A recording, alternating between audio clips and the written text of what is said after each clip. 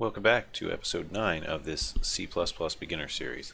In this series I'm going to talk briefly about classes and what they are and how to use them. I chose to do this off camera because well, it was a little more complicated than the others, so I thought I'd just do it and then I'd run down the code and show you the changes. Usually when people make classes, they do them in a completely separate file.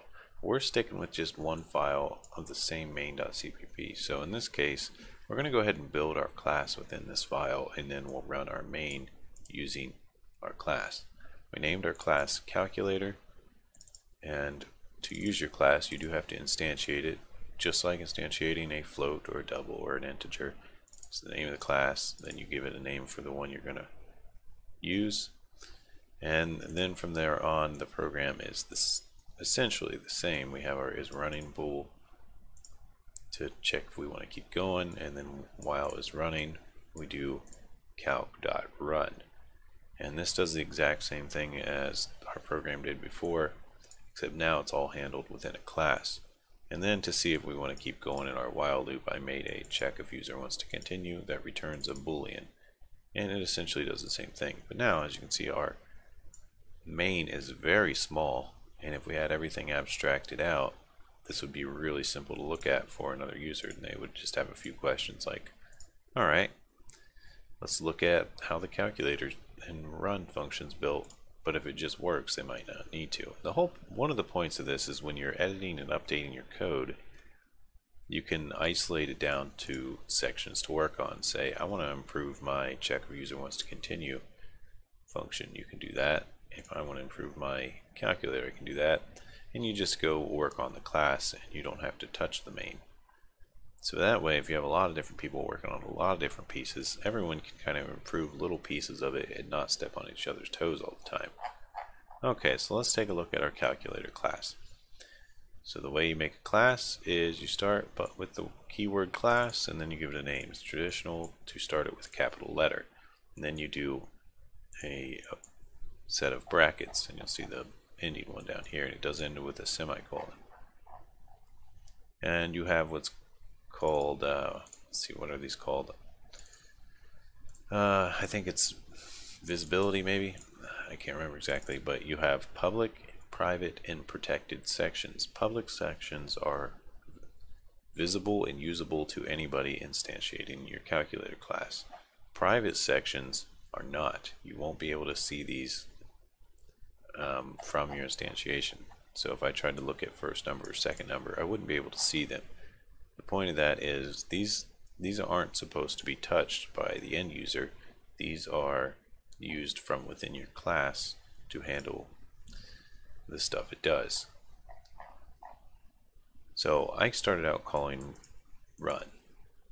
So first of all, when I instantiate a calculator, it calls this default constructor, sets first number, second number, and choice to their default values, and those are all private variables that it needs to set to some defaults.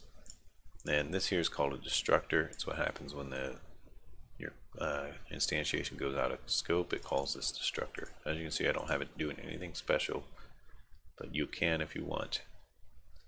By default, of course, it will deallocate all your standard variables, but if you've got other things in here that it's not going to handle getting rid of automatically, or if there's special things you want to run when your class goes out of scope or deletes, you can put that here in the destructor in these brackets.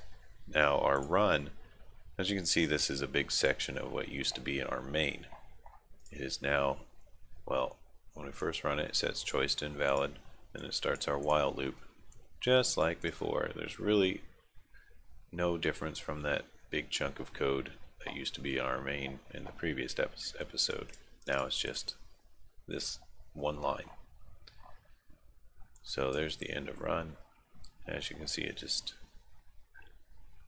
gets an entry about what we want to do, asks for the numbers, but now when we call get entries, we no longer pass variables into it. They are private and already ready to go. And there's our get entries. It is also a private function, so you can't call that from the calc directly. You have to call run and let it do its thing. And well, that's pretty much it for getting started with classes. So you basically can build up a object that handles all its internal states and takes care of itself, and that's sort of the point of classes as well. I also turned the end part of our program, which used to be just these lines, and I put that into a function as well. And now, rather than setting is running, it just returns true or false. That way we can have it ask the question when this function is called, and it returns true if they hit yes. It keeps it running true, and returns false if they say no or anything other than yes. Okay, well, I hope this helps, and thank you for watching another tutorial. I hope you're getting the hang of C++. If you have any questions, leave them down below. Don't forget to give this a like if you learned something or enjoyed the video or you think others could. It does help the YouTube algorithm and get my videos seen. And until next time, have a good one and keep coding.